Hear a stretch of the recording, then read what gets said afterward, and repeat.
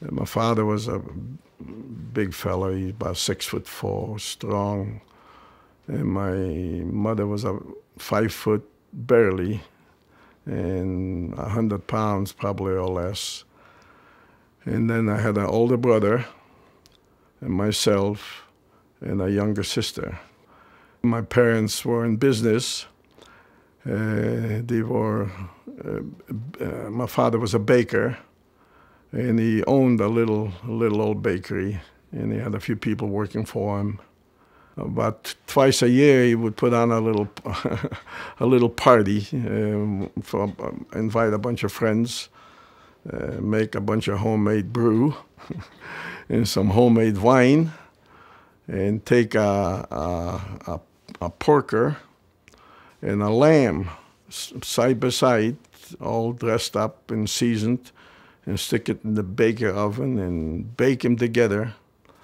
And the friends come around and rip the meat off and drink a little wine and beer and sing.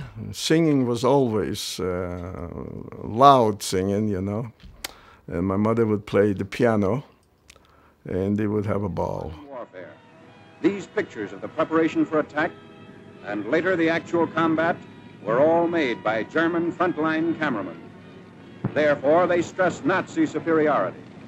Success is unimpeded as Hitler's divisions move against outnumbered Polish defenders. When they came after us, my brother and myself, and they loaded us up in those boxcars. And when we talk about boxcars, you had to be anybody that had to be ever in Europe to see the size of them. They're so much smaller than you see in America, you know. And they would shove 100 of us in there.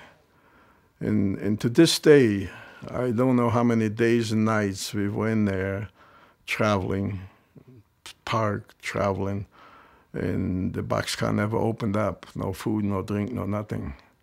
Until we finally arrived in this place that I really didn't know what this place was, you know, and that was Auschwitz.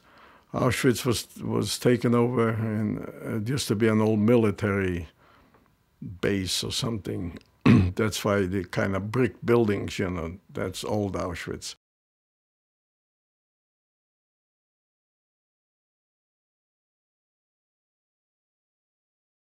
I guess they didn't know what to do with us. They didn't have no room for us or whatever. And that's when I lost my brother, because he got sick right away, diarrhea, terribly bad. And he couldn't be propped up even to stand up when they wanted us to line up to be counted. There was no place to go. The barbed wire already was energized.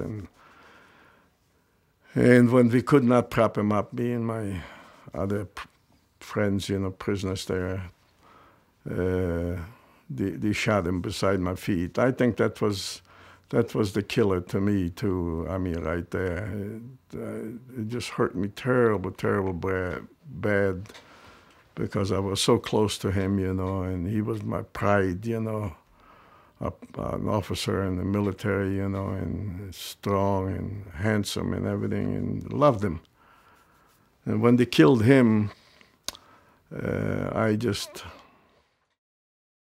the good Lord must have wanted me to live, because when they segregated us, picked us over like cattle, lined us up, and you go right, you go left, you know. And when I went to the left and the others went to the right, the ones that went to the right was marched off, and there's a forest right close by there. Auschwitz is circled by a forest, you might say. And you could hear the machine guns, the fire, you know. All those people were killed right there and then, and buried in mass graves. And the ones that went to the left, like myself, received our numbers, you know, tattooed in my left arm. And I then decided, I just saying to myself, I'm going to live. I'm going to survive.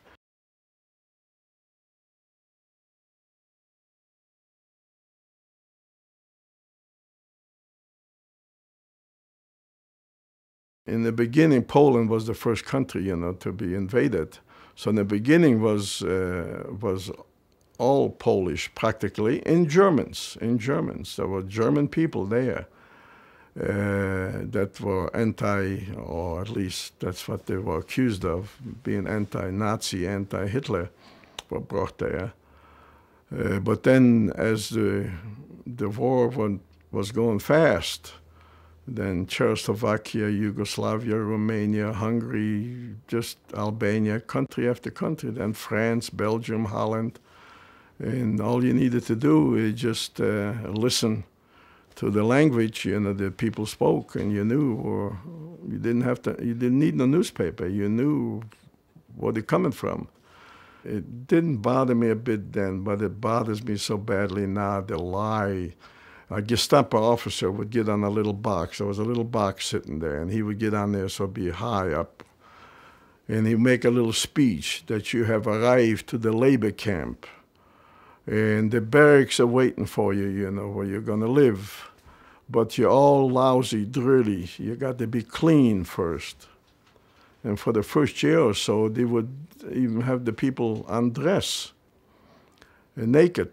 Here, total strangers, several hundred people or 1,000 people or whatever from this whole train would be standing naked there. And they would herd them in to the bathhouse.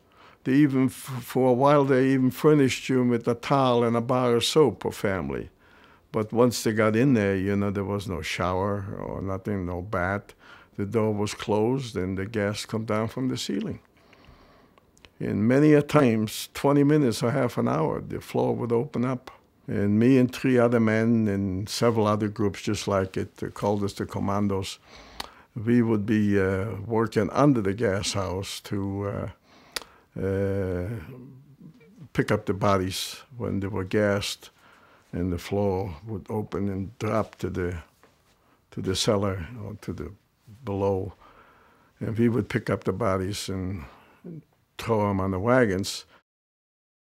Our life depended on that we did not throw a body on there with rings on the fingers, gold in the mouth, or hair on the head, especially women, in those days, long hair. That was all sheared off, and great big gunny sacks we had. We filled the gunny sacks full and with hair, knocked the teeth out, put a little box hanging on the side of this flat wagon, just like you haul hay or straw, on the farm, a ranch. And rings, you couldn't pull off the ring because the hand was twisted. We had this little hatchet, we took the finger and all. And then we would push the wagon over to the crematoriums and drop the bodies there and go back and get another load.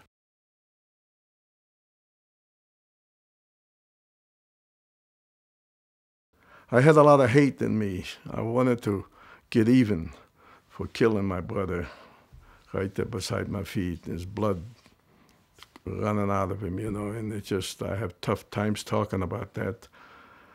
And then while I was in there, after 2 years or so, they brought my father, mother, and little sister there.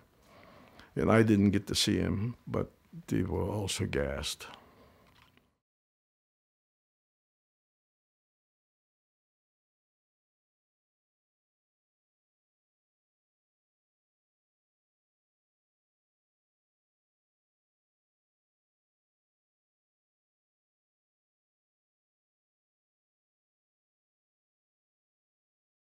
Camp was closed, and I laid there in the gutter next to the barrack.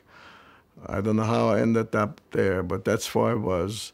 And when Charles Kinney and his orderly room man, a corporal, came in, and Charles saw me laying there, and he threw me a piece of hard candy out of the K ration, just hard as a rock, piece of chocolate.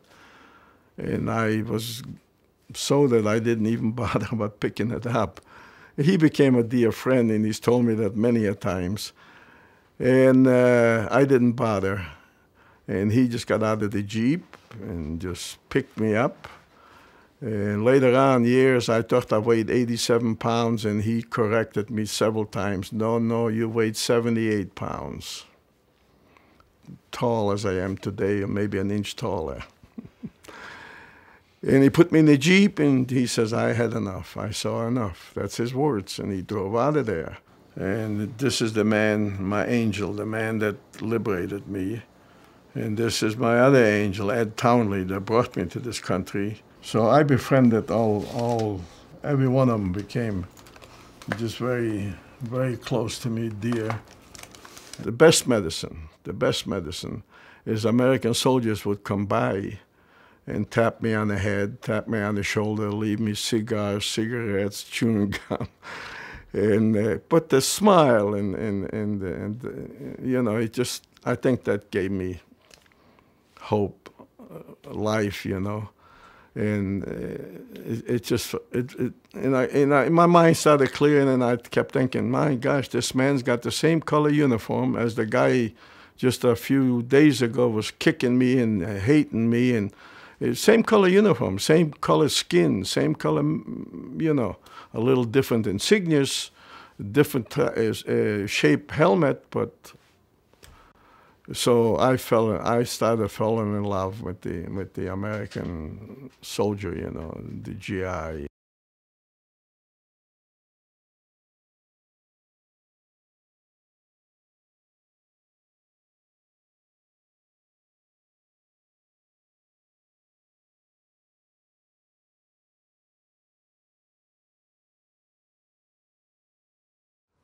A lot of tears were flowing. I got very emotional because the Townley family just super. Grandma and Grandpa Townley just hugged me and they said, well, we have a large family, we just increased by one more. So it was very emotional, and it ended up exactly the way I saw it, because even after my kids were born, that was Grandma and Grandpa, you know, and just, it was wonderful.